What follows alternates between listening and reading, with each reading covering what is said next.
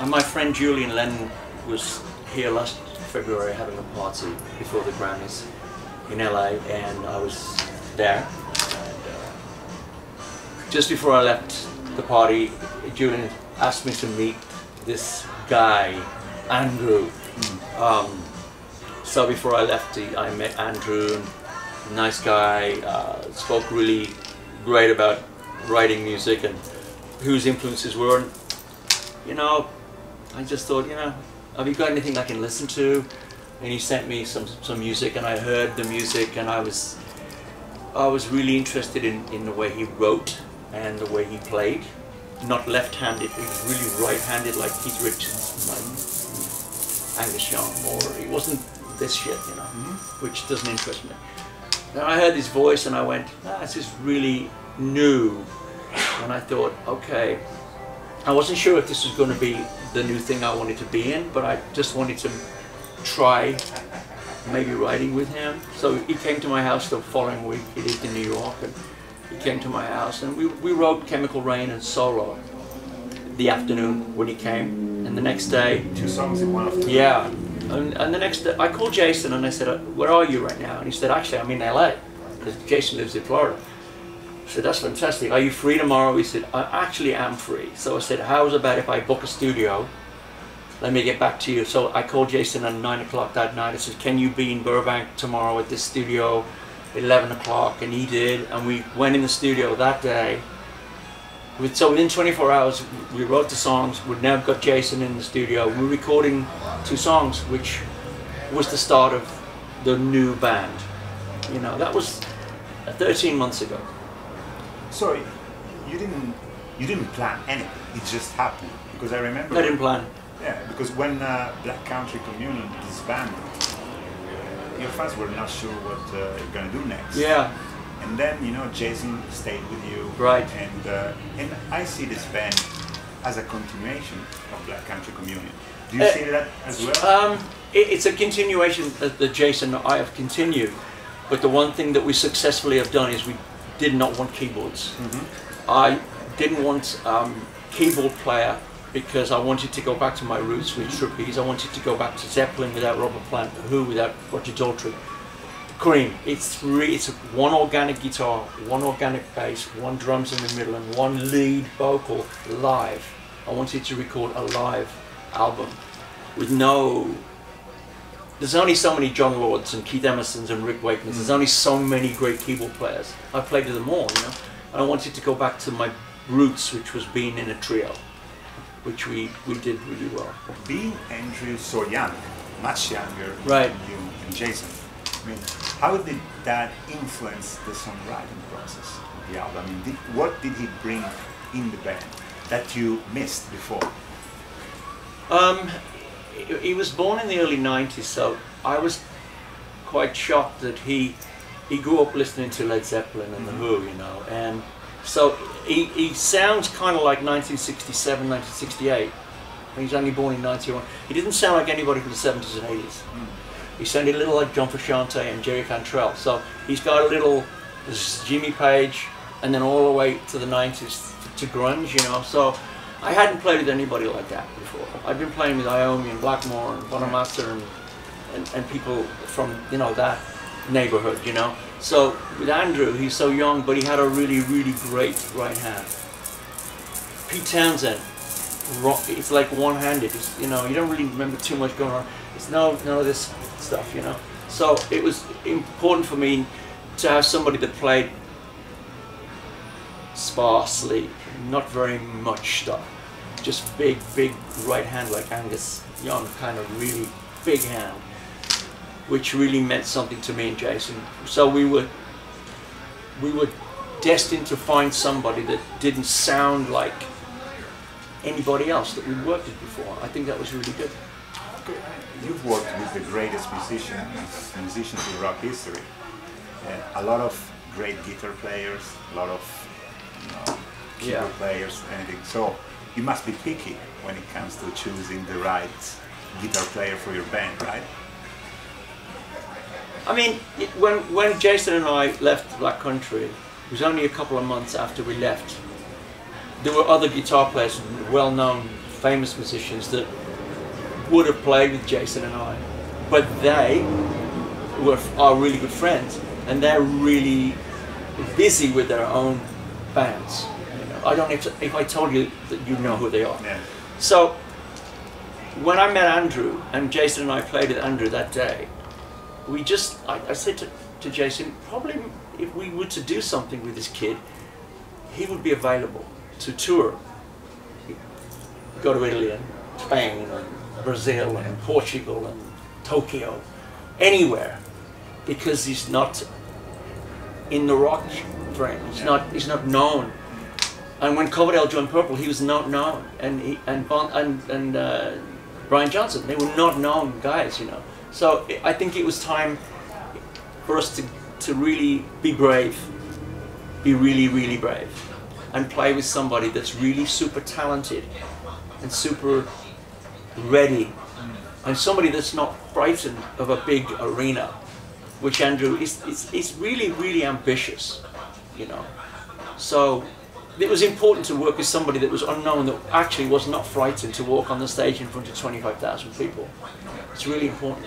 It's kind of nice because you gave him an opportunity, I mean, for him to... Yeah, I mean, but he's worthy. I think when people, you know, the reason we didn't talk about this on the internet the last year, because if Jason and Glenn are working with some unknown guy, everybody would have gone, what the fuck are you doing, man? You know, I didn't want to give them that opportunity. So when they hear this album, you know, they're hearing now Sweet Tea and Midnight Oil, and you've heard the album. When they hear the album, they won't think bad shit, because they'll hear somebody that is really talented, you know. So yeah, and everything sounds and I'm really so organic. I'm protective of him. He's a young guy, you know, and you know, I kind of feel responsible for him. You know, I'm really glad that he's getting an opportunity, and he's not going to let us down. You know, he's really ambitious.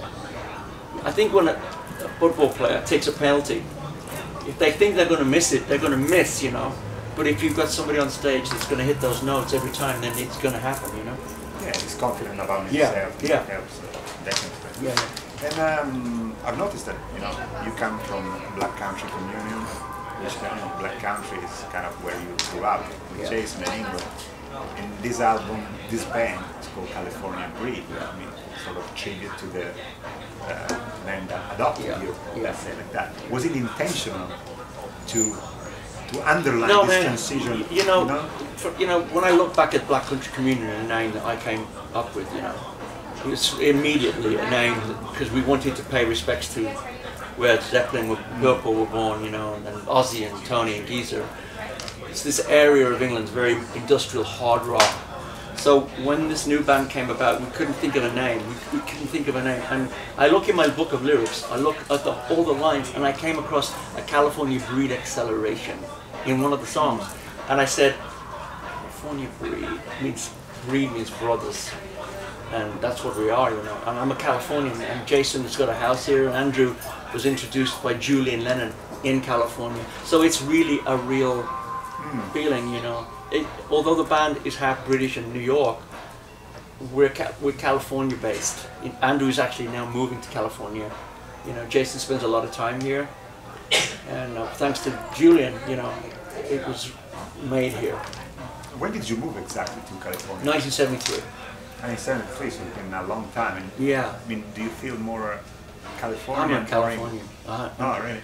You know, I'm very proud to be British, but I've lived in California most of my life. You know, it's my home, my wife, my family, my friends. It's really centered in LA.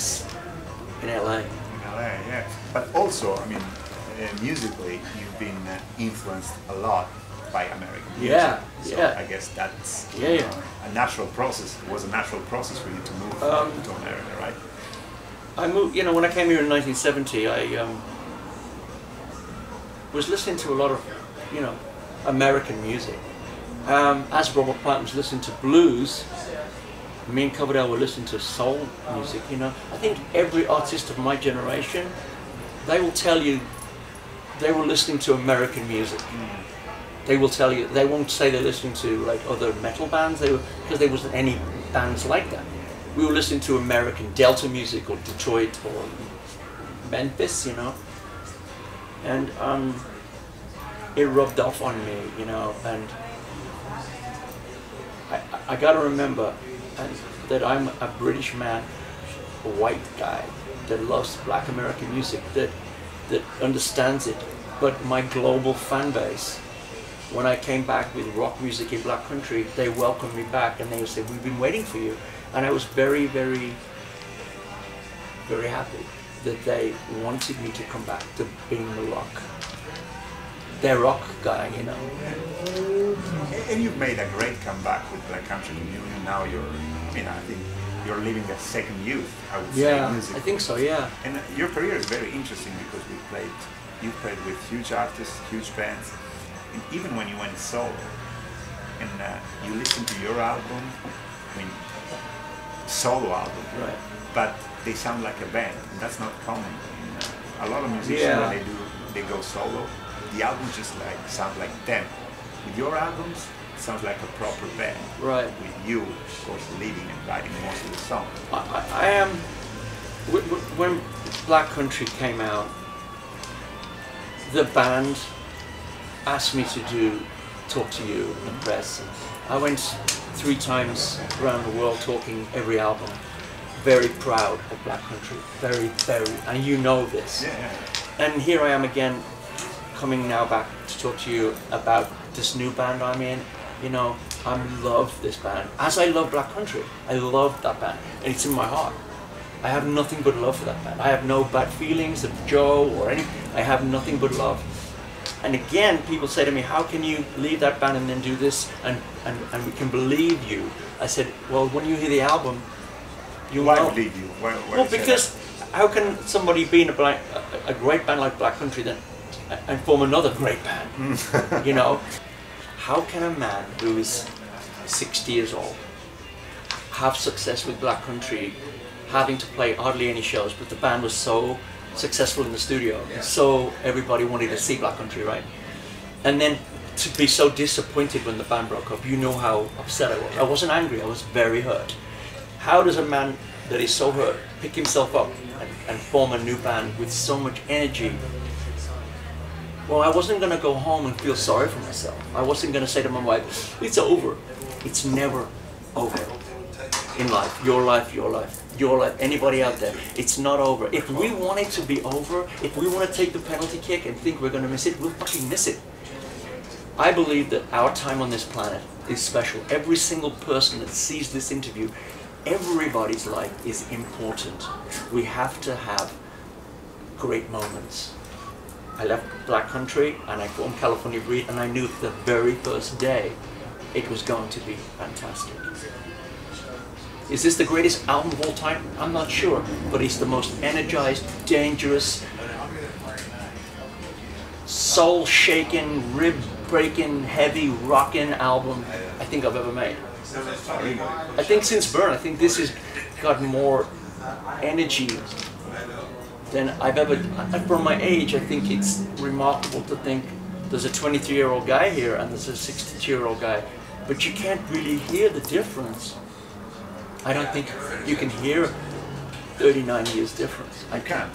Yeah, that's what I was saying. And the reason I wanted to speak to you rather than talk on the phone is I wanted you to see me excited. Yeah. I mean, I'm tired. You can see I was tired outside. But when we get talking about this band, because Italy is a very important market for me, not just because I want to sell records, but I love Italy. I lived there in Rome in 1973. I love Italy. I just love it. But I want Italians to know that when they look at me and think of me, they should know that I have given 100% of my life to California Breed. This isn't a side project. This isn't Glenn Hughes and Jason having a little fun. This is, I want to kick some doors down. I want to smash some shit up. You know, it's dangerous, and long may that continue. Yeah, that's nice. And you've already planned some touring? We're going to start, I think it's safe to say, it's to tell you now, right as we speak to you now, it looks like we're going to start the tour in September in Europe. It'll start in Europe, and as we speak, the tour is being booked, and I can't wait. I mean, you know, you're going to announce it soon. We're going to announce it soon. You know, it'll be announced very soon. You know, so we're very excited about that. Yeah. You just came back from London. did some press there, but you also did the John Lord tribute. He did, right? man, yeah. How did it go? It was very special. They asked me to do it a year ago, and this is when I knew California Breed were secretively planning to do an album. So I couldn't confirm until February, until my manager said, we can confirm you can be there now. Because I was actually in England last week, and Italy, and I was Spain, France and Germany. So we figured it's possible for me to attend. I didn't want to tell fans I'd be there. And when fans knew I was going to be there, there was a general feeling that, at least another guy in Mark III is going to be there. I'm not sure if David or Richie were asked. I'm not sure. It's none of my concern. My concern is I wanted to be there for John and his family. And you know, Ian Pace is a friend of mine. So I wanted to be there for them and for me. I wanted to sing this time around and burn with Bruce and You Keep On Moving. And it was really fun. It was a lot of fun. And what's your fondest memory of the very first encounter you had with John Lord? Because it seemed that called you. Well, he came to my house. He left his home in London and come to my house to meet I'm the only child. There's no brothers. He came and put his arms around my mom and dad. John was a very loving, and he said, everything's going to, he's 11 years older than me, and he said, I'm going to take care of your son. And it was like, you know, my parents knew that I was going to be in good hands with John. John Lord was the reason I joined Deep Purple. He was the man behind the wings that I fly, you know. So when John died, before he died, a few years before, we became really good friends again, you know. We hadn't spoke for years, and then we played together in 2009 in London, and we called each other and spoke on the phone with David, and you know, and it was fantastic. And then he got sick, you know. Yeah, that was very sad. And of all the great musicians you worked with, which is the album you are most proud of, and which is the album that you think was underrated? Well, they're both the same, really. Oh, really? Yeah, and I'll tell you why. And you know this because you know rock music. When I recorded Fused with Tony in 2005, when we finished, the moment we finished recording that album and we were going to set a tour, Sharon came with the offer to do another Sabbath reunion. So that happened exactly at the same time that Tony and I were going to go on a summer tour, you know? So the album, when we listen to the album Fused, it's the most underrated album because no one really heard it because it wasn't promoted. The record company wouldn't promote an album that wasn't going to tour, and it's understandable. But when I listen to Fused, you know, and Ronnie loved Fused, we talk about that album as like the most underrated and the most amazing record that no one ever, not really, it didn't hear it because it wasn't promoted properly. But Tony and I can still talk about Fused. We still talk about how great that album is, and it's a remarkable piece of work. What do you think is the biggest misconception about yourself? People thought that I may have turned my back on rock music in, you know, when I got clean and sober, I was only interested in getting clean and sober. I wasn't thinking about making rock music. I just slowly did a blues album, then I did an album in Sweden, like an AOR album, then I kind of made a soul album, then an addiction kind of. It was always like one different. They've all been different, you know. And people were always saying, "I wonder if Glenn will ever focus again on real rock music." And when I made Fuse with Tony, that was a real rock album, and I made Soul Mover, which was kind of coming back. Soul Mover was great. Yeah, it was a big album for me. But I think the misconception of Glenn Hughes is, will he ever realize that the rock fans around the world want him to come back? I wasn't sure of that, you know. But as an artist and as a human being, I wanted to make sure I'm okay with coming back to rock music. Can I make it believable? Can I write real rock music and look like a rocker and feel and smell like a rocker, which is really important, you know. It's like you have to be an actor. So when Black Country started, when I wrote that song Black Country, I realized, I think I'm back. And so when I came back, I wasn't going to take the rock hat off and put the American hat on. You know, so I want fans to know that I'm back, you know, I believe in rock music, I believe in California Breed as being one of the greatest new bands of our time. Even if I wasn't in the band, I'd like to be in the band, you know. Oh, yeah. So Jason played wonderfully. Andrew's a wonderful new talented guy, and it's given me, the older statesman, it's given, I mean, I'm good friends with Steven Tyler, and we're both getting older now, but we have this energy, you know, this energy to still keep making, to keep reinventing, to keep rebranding. It's important. Yeah, an energy that even newer bands don't have. Yeah. And is there any new band out there that you like listening to that you think has that element that California Breed has? Well, to be quite honest with you, I'm going to be very honest with you. I don't listen to a lot of new music because a lot of it's a genre of rock that is it's different to what I like, you know. So there's nothing, truly, nothing iconic today like it used to be. I think the last iconic band were like, I can't remember in 20 years. Marilyn Manson? No, I mean, not really. I mean, I'm talking like huge, yeah. Metallica kind of. That, I mean, that's 30 years ago now. It's like, so, you know, Kings of Leon kind of had a vibe on there, you know. So it's yeah, like, there are bands like Muse, but Muse are very. I'll tell you why I like Muse, because they're very, very good musicians. The bass player and the guitar player and the guy that writes are very, very, very talented. And they're not frightened. I think fear, you have to be fearless. When you put the paint on and you go on stage, when I've got that face on, you better get out of the way because I'm going to hit you with it. Because I'm not the guy sitting here as a nice kind of, I'm very... Yeah, you put all your you know, soul into the music. And yeah. that's what music misses today. I mean, I don't want it to be comfortable for you. I want it to be uncomfortable. I don't want you to walk on my stage because somebody's going to get hurt. You know, and California Breed is the kind of band that it's like Zeppelin and the Who. If you walk on a stone stage, Keith Richards would hit you with the guitar. Yeah, you never knew what was going to happen. Although I'm 62 years old, I kind of feel that way. You know, I'm very. I mean, you just never know what's going to happen. I just know I'm going to bring it. You know, and it's going to be different every night, but it's going to be real. Yeah, it just came to my mind that you also share a producer with Rival Sons, which good band. Is a good, really good band. Young band. Yeah. Really good band. Yeah. That's you know. You choose him because of Rival Sons? I was hosting a party in LA 3.5 years ago, and with my friend John Barbatos, fashion designer, and the guys in Rival Sons were there, and I didn't know who they were, but I had a radio show in England on Planet Rock, my own show on a Sunday, and they said, would you mind playing this song?